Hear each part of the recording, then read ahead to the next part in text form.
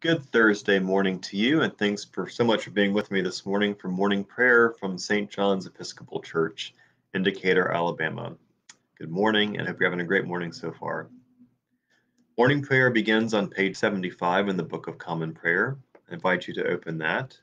Or if you don't happen to have your Book of Common Prayer handy, there is a link that's in the video description, which will give you a PDF copy of the service there as well. Let us begin.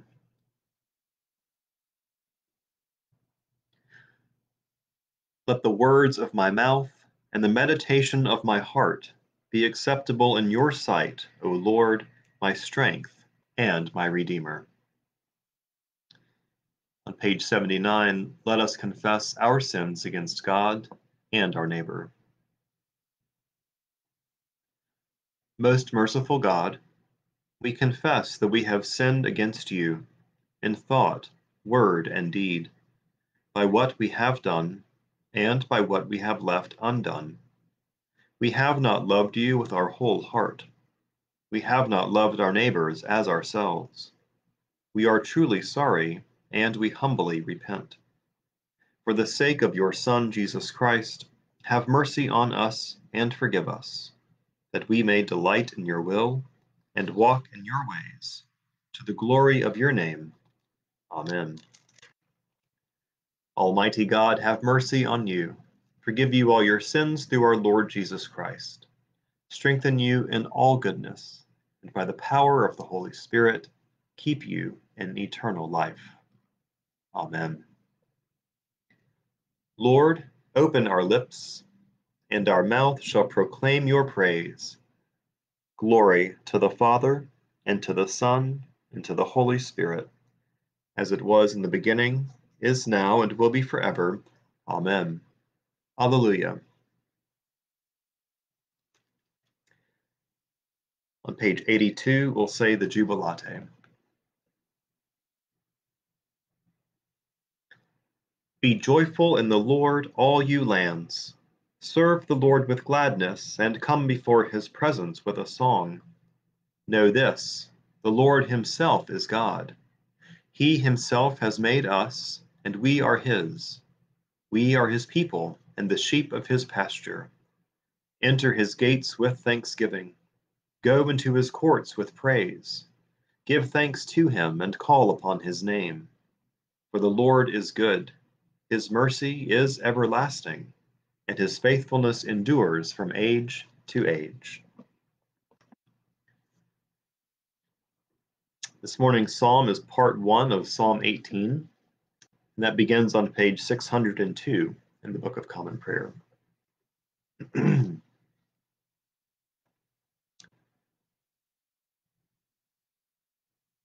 we'll say Psalm 18, verses 1 through 20 together.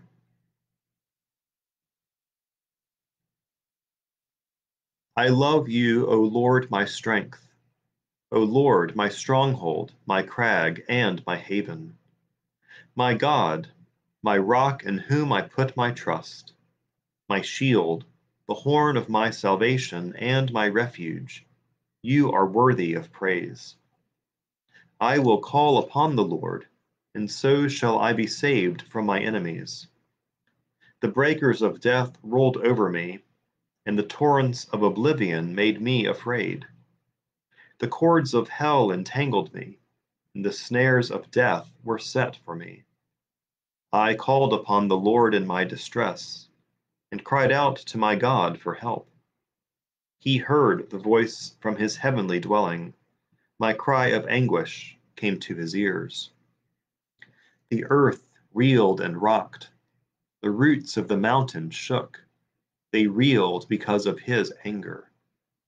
Smoke rose from his nostrils, and a consuming fire out of his mouth. Hot burning coals blazed forth from him. He parted the heavens and came down, with a storm cloud under his feet. He mounted on cherubim and flew. He swooped on the wings of the wind. He wrapped darkness about him, and made dark waters and thick clouds his pavilion. From the brightness of his presence through the clouds, burst hailstones and coals of fire. The Lord thundered out of heaven, the Most High uttered his voice. He loosed his arrows and scattered them. He hurled thunderbolts and routed them. The beds of the seas were uncovered, and the foundations of the world laid bare. At your battle cry, O Lord, at the blast of the breath of your nostrils. He reached down from on high and grasped me. He drew me out of great waters. He delivered me from my strong enemies and from those who hated me, for they were too mighty for me. They confronted me in the day of my disaster, but the Lord was my support. He brought me out into an open place. He rescued me because he delighted in me. Glory to the Father, and to the Son, and to the Holy Spirit, as it was in the beginning, is now, and will be forever. Amen.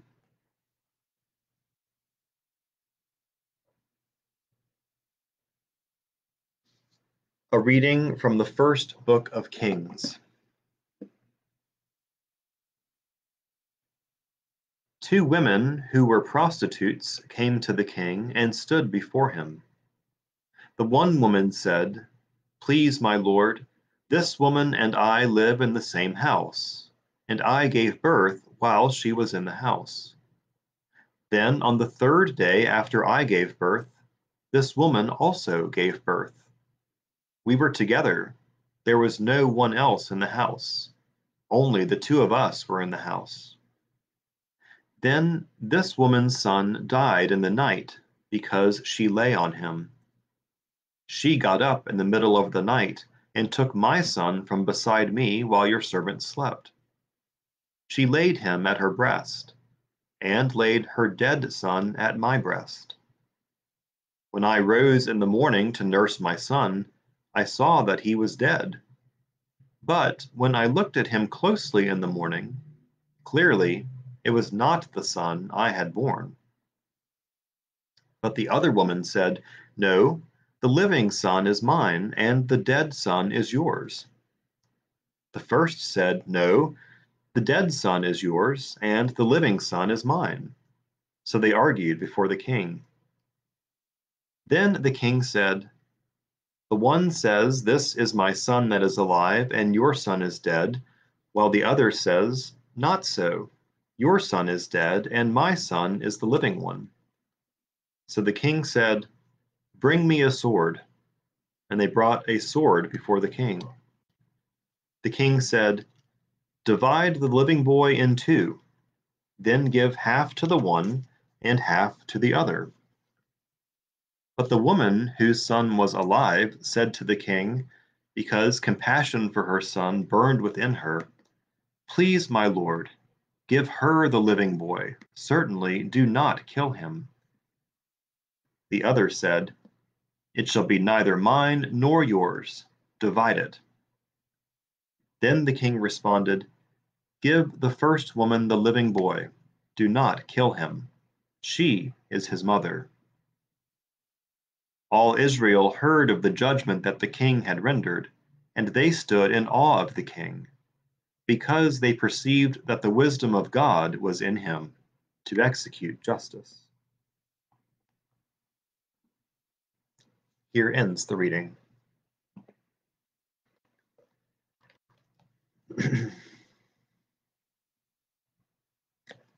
On page 85, we'll say Canticle 8, the Song of Moses.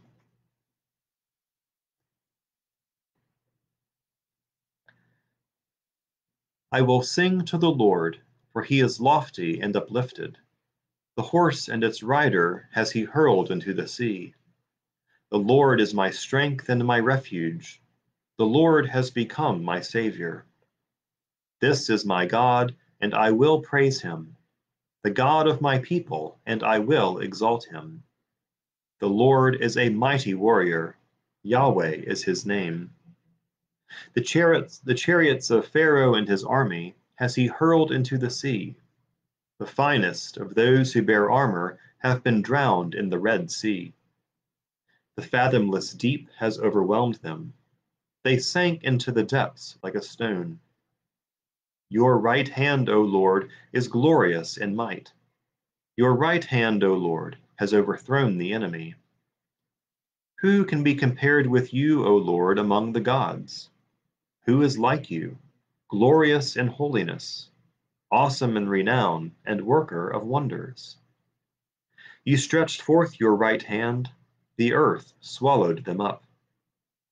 With your constant love, you led the people you redeemed. With your might, you brought them in safety to your holy dwelling. You will bring them in and plant them on the mount of your possession, the resting place you have made for yourself, O Lord, the sanctuary, O Lord, that your hand has established. The Lord shall reign forever and forever. Glory to the Father, and to the Son, and to the Holy Spirit, as it was in the beginning, is now, and will be forever. Amen.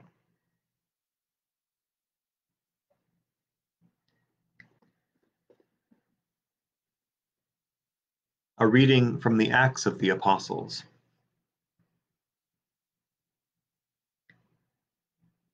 When the 14th night had come, as we were drifting across the Sea of Adria, about midnight, the sailors suspected that they were nearing land.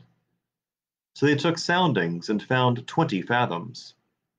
A little farther on, they took soundings again and found 15 fathoms. Fearing that we might run on the rocks, they let down 4 anchors from the stern and prayed for day to come. But when the sailors tried to escape from the ship and had lowered the boat into the sea, on the pretext of putting out anchors from the bow, Paul said to the centurion and the soldiers, "Unless these men stay in the ship, you cannot be saved." Then the soldiers cut away the ropes of the boat and set it adrift. Just before daybreak, Paul urged all of them to take some food, saying, "Today is the 14th day that you have been in suspense and remaining without food, having eaten nothing. Therefore I urge you to take some food, for it will help you survive. For none of you will lose a hair from your heads." After he said this, he took bread, and giving thanks to God in the presence of all, he broke it and began to eat. Then all of them were encouraged and took food for themselves. We were in all 276 persons in the ship. After they had satisfied their hunger, they lightened the ship by throwing the wheat into the sea. In the morning they did not recognize the land, but they noticed a bay with a beach on which they planned to run the ship ashore if they could. So they cast off the anchors and left them in the sea. At the same time, they loosened the ropes that tied the steering oars. Then, hoisting the foresail to the wind, they made for the beach. But, striking a reef, they ran the ship aground. The bow stuck and remained immovable, but the stern was being broken up by the force of the waves. The soldiers' plan was to kill the prisoners, so that none might swim away and escape. But the centurion, wishing to save Paul, kept them from carrying out their plan. He ordered those who could swim to jump overboard first and make for the land, and the rest to follow, some on planks, and others on pieces of the ship. And so it was that all were brought safely to land. Here ends the reading.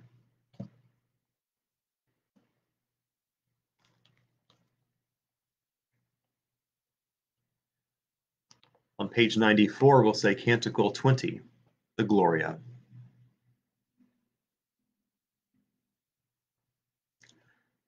Glory to God in the highest, and peace to his people on earth.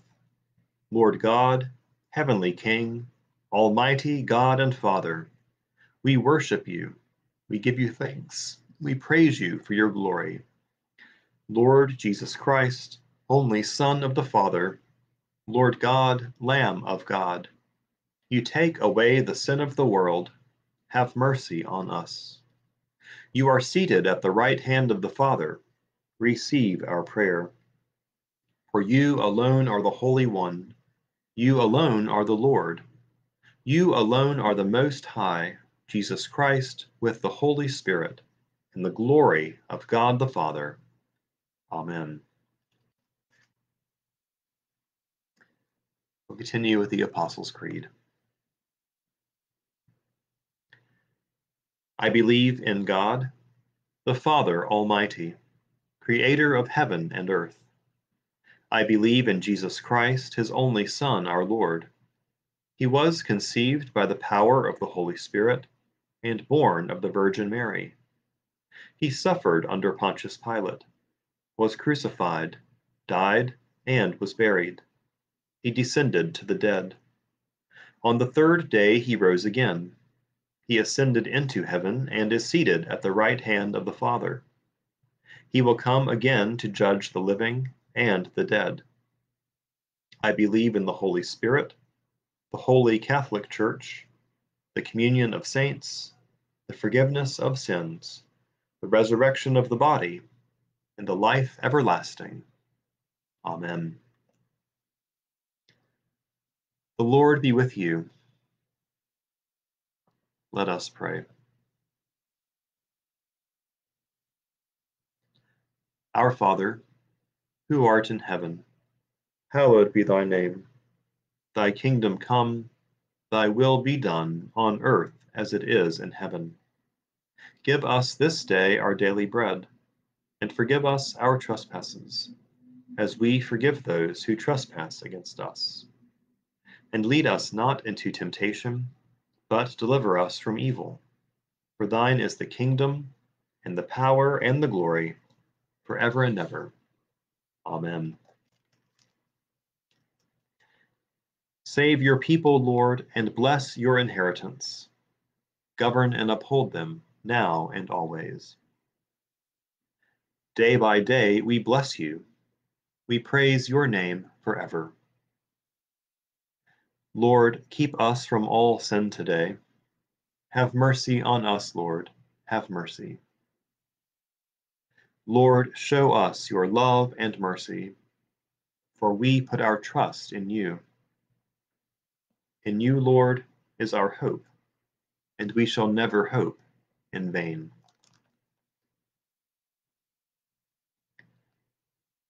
Grant, O merciful God, that your church, being gathered together in unity by your Holy Spirit, may show forth your power among all peoples, to the glory of your name.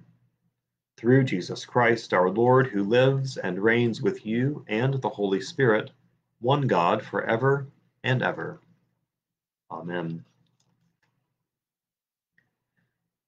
Heavenly Father, in you we live and move and have our being.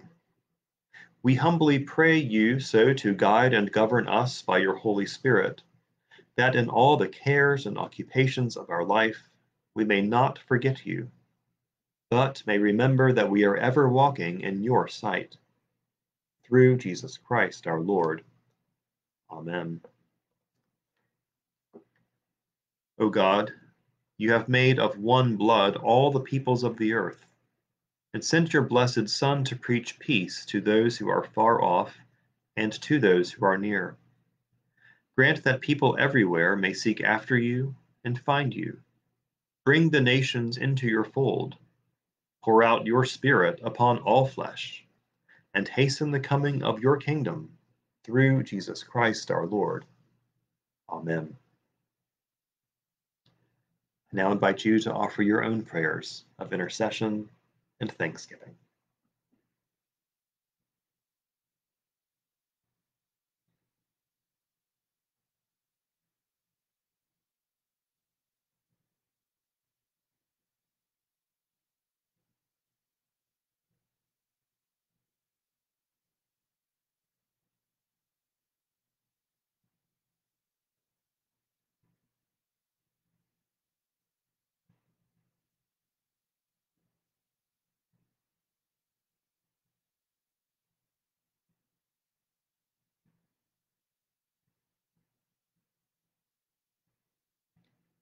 Amen.